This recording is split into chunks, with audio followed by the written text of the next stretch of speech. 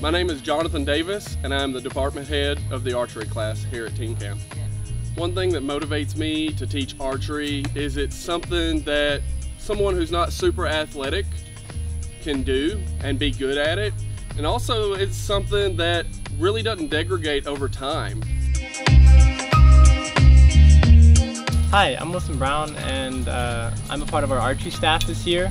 I think the most fun part about teaching archery class is seeing the improvement and seeing the smile and excitement on kids' faces whenever they hit a bullseye or whenever they do something a little bit better, especially just hitting the target. And some of these kids can't even hit the target, and eventually through our help and through their own help, through their own growth, they hit the target, and just the excitement on their face is like nothing else. As far as new equipment this year, we've got some pretty good modern compound bows. They work really well. We also went to thumb releases.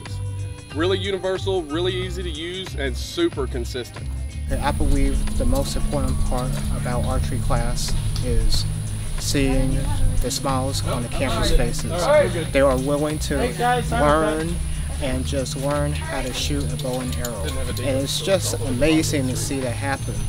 And it's just a great experience. I think one of the main things that campers can take away from the archery class is small differences. I mean, moving your foot 1 inch forward and having that better stance can make a huge impact on your grouping. So a small difference in the beginning makes a really big impact in the end.